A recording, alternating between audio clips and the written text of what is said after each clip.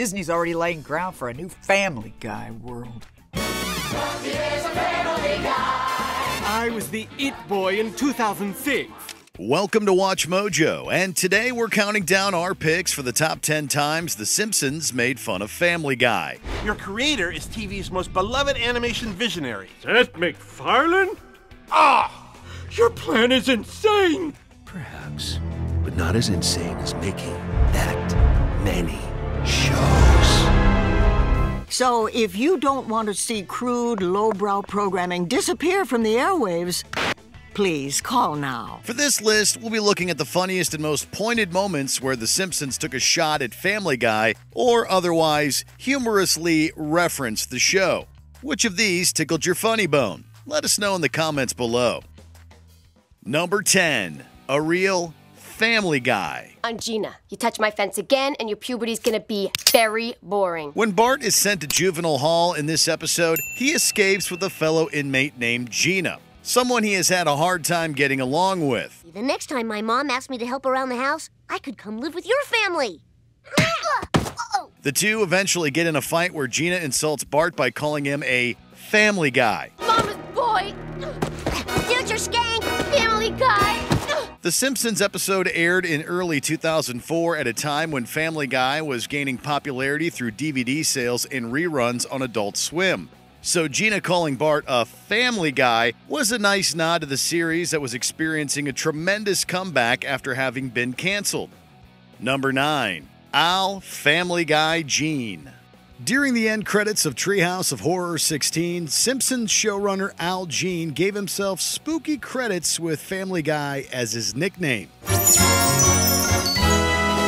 It isn't entirely clear how the Family Guy moniker is supposed to be interpreted, but it seems to have been meant ironically. In interviews, Gene has been critical of Family Guy and its cutaway gags, so the nickname doesn't look like it's an homage. Oh my god, that's amazing! That's the coolest thing ever! Hey, I want to try. When Family Guy had its crossover with The Simpsons, Gene took issue with a joke involving assault, and he openly discussed with Simpsons producer James L. Brooks whether they should ask Family Guy writers to have the joke cut out. Number 8. Future Guy. The Simpsons didn't limit their references to Family Guy to their TV show. There's also a dig at the animated sitcom in one of their books, Chief Wiggum's Book of Crime and Punishment. Well, we got everything we need on you.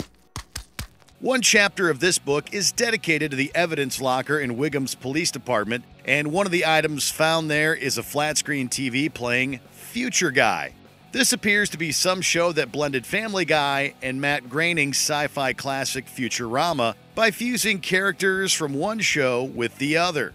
One of these fusions is Peter and Dr. Zoidberg, and the other looks like Brian and Nibbler. All we know is this will be in our nightmares tonight. Number 7. TV's most beloved animation visionary. Another Simpsons reference to Family Guy outside of the TV show can be found in this video game released in 2007. This is one Superfly Chris. In one level, Simpsons creator Matt Groening appears as an exaggerated version of himself who encounters Bart and Homer. Bet your creator's like 1,000-foot Godzilla. Groening is incensed when Homer confuses him with Seth MacFarlane, the creator of Family Guy. Your creator is TV's most beloved animation visionary. Seth MacFarlane? While Seth MacFarlane had 2 successful animated sitcoms on the air around the time of this video game's release, no one would say that he had a record with cartoons comparable to Matt Groening's just yet. Number 6. Family Guy World. While the Simpsons family is staying in Florida on vacation, a hotel manager tells Bart and Lisa that Disney World is building a Family Guy World Park. We can't compete with the big boys. Disney's already laying ground for a new Family Guy world. It's actually something that's in the realm of possibility now that Disney owns 20th Century Studios. We then see construction of Family Guy World, where a photographer is taking pictures of people dressed in costumes of various Family Guy characters. Some of the attractions of the theme park include Soarin' over Quahog, Quagmires of the Caribbean, and Dump on Mag. Seth MacFarlane also sings Sinatra tunes. Not gonna lie, Family Guy World sounds kinda cool. I was the It Boy in 2006. Number 5. The Truth About Family Guy. At a meeting with the CEO of Google Disney, Homer is filled in on a disturbing secret that a bunch of shows we all thought were widely watched are actually fake. You see, if people subscribe but don't watch, then we don't actually have to make the shows. We just need viewers to believe they can watch them. It's part of an elaborate scheme to make it look like there's more television content than there actually is. Your plan is insane! Perhaps, but not as insane as making that many shows. The CEO then shows a screen with a whole bunch of these fake shows, which includes Family Guy, in addition to the other Seth MacFarlane shows such as American Dad and The Orville. But before you think that the Simpsons writers are just taking shots at Seth MacFarlane, look at the top line and you'll see The Simpsons is included as one of the fake shows too. Number 4. Couch Gag. This episode was the premiere of the 25th season of The Simpsons, and to celebrate, there was a special couch gag. The Simpsons family was joined by various characters from the show, such as Mr. Burns, Ned Flanders, and Apu. Then the group got larger as they were joined by characters from other Fox shows, including the Griffins from Family Guy. However, Homer was turned away by the bouncer, even though it was his house where this event was taking place. The couch gag also included Cleveland's family, although they were on The Cleveland Show at the time. Number 3. PBS Pledge. In an attempt to help out the struggling network, Betty White hosts a PBS-style pledge drive for Fox. Your donation, you'll receive this classic PBS tote bag. Or this umbrella, featuring a picture of our classic tote bag. To urge viewers to give money, she brings up the crude, lowbrow content the channel has to offer. As she says this, Family Guy is shown on the television, suggesting that the show matches that description. So if you don't want to see crude, lowbrow programming disappear from the airwaves, please call now. Hello, Murdoch here. $10,000?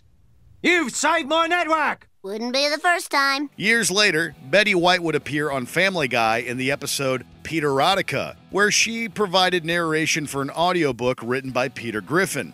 And fittingly, she was crude and lowbrow for that appearance. Welcome to Peterotica on tape. I'm Betty White reading The Hot Chick Who Was Italian, or maybe some kind of Spanish, by Peter Griffin. Chapter 1. Oh God, you should have seen this one hot chick. She was totally Italian.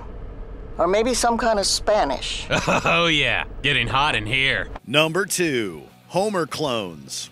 In this Halloween segment, Homer has a magic hammock that can make clones of himself. Say hello to Madam S.